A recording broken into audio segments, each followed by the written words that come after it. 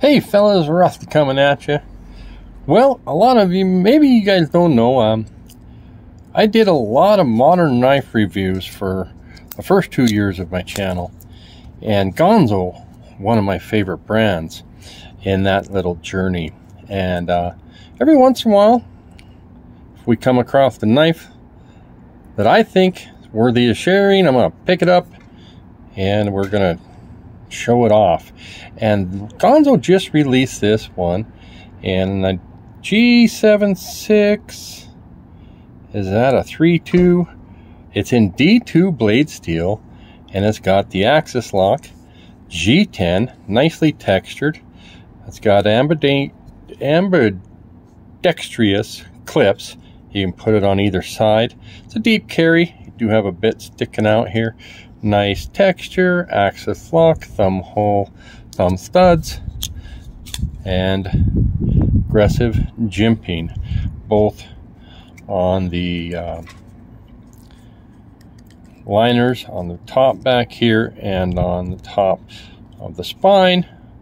Those are, you know, the finish on there might be taking them off. They're not super aggressive.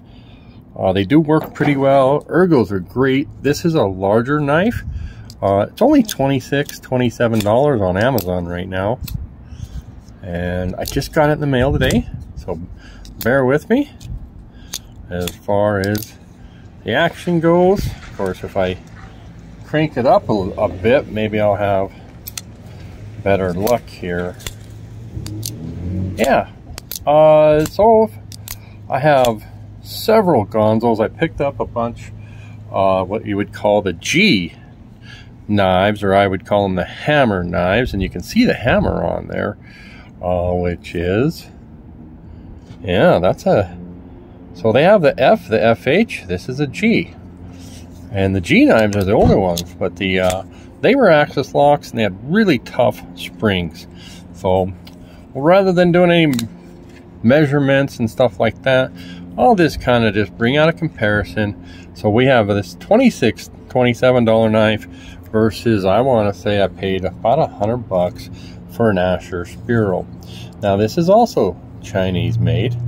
It's an S35. I believe this is a Kunwu OEM.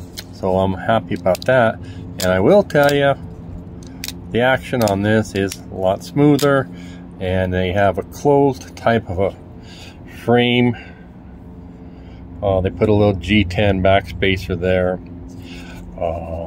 Smooth out the handles on it. Fantastic ergos, in and out of the pocket, easy.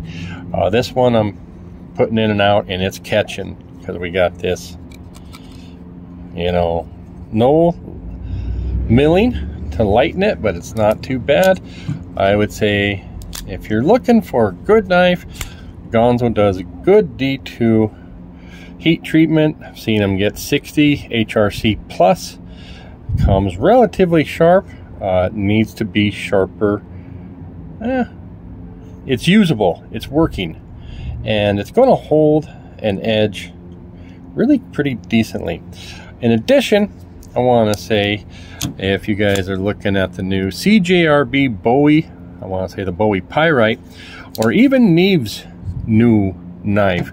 Jared Neves is coming out with his rendition, his first design. Riyadh's going to make it, and it looks pretty similar to this. It does have more of a clip right there. Now, I'm not going to say, I mean, Riyadh and Ganzo are two different ends of the scale as far as quality, construction, and that kind of stuff. But not all of us are going to have $300–400 to spend on a knife, especially if we're going to use it. So I wanted to get this video out there.